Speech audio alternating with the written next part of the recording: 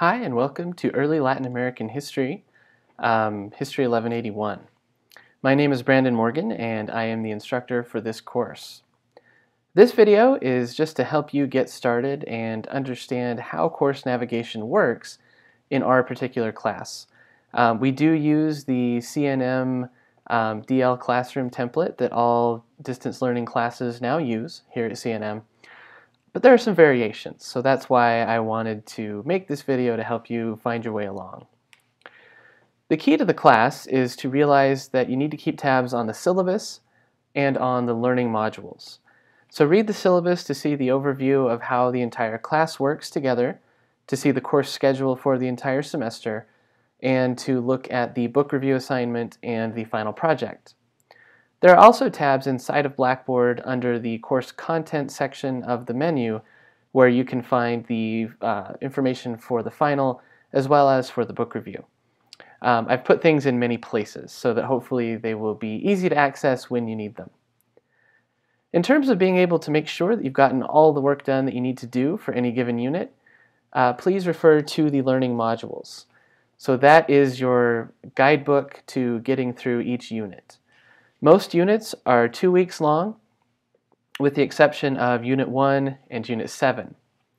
Unit 7 is where we'll focus on Mallinson's choices, and then you'll have your book review due at the very end of the semester.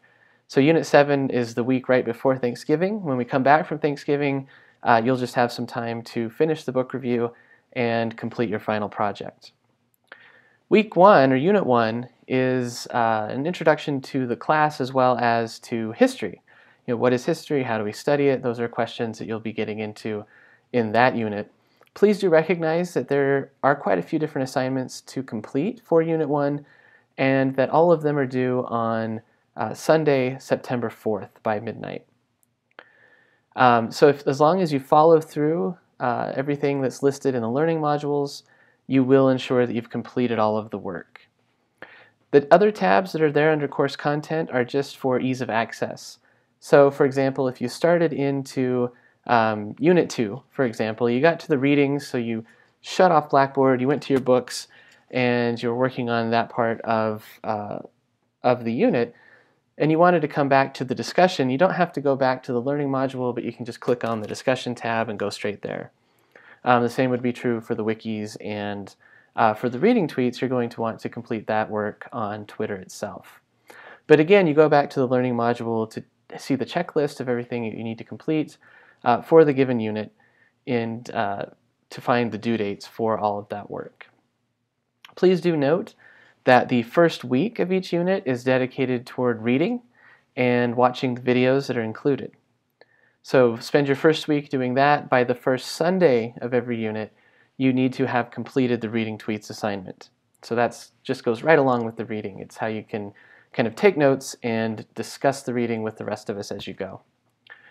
Week 2, on the Wednesday, the second Wednesday of the unit, or the Wednesday of week 2, that's when you will submit your reading question for the discussion assignment. And then all of the other work, the responses to the discussion questions, and the wiki assignment and the journal, those will all be due by the end of the unit, so the very last day of the unit, or the second Sunday, as I often refer to it as.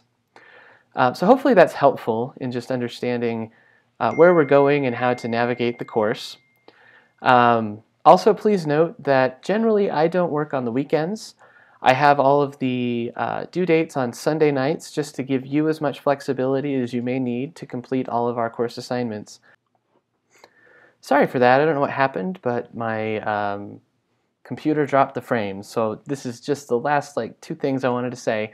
I don't work on the weekends, so I will get back to you within that 48-hour time frame as promised in the syllabus.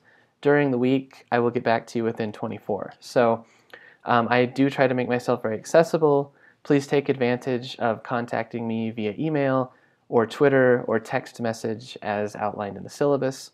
And please, please ask questions whenever you have them.